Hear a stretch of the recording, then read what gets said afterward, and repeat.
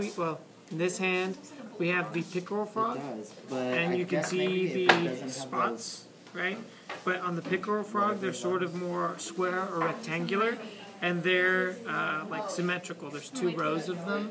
While on the leopard frog, they also have spots, but they're more rounded, and they're more randomly splotched. There's not really 2 lines or anything. It's the only toe. Also on the leopard frog, they're in the middle of the tympanic membrane. There's a little white dot. Can you see?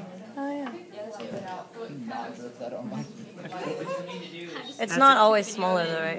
It's not always smaller, no. This just happens to be a small one. 3 or more warts.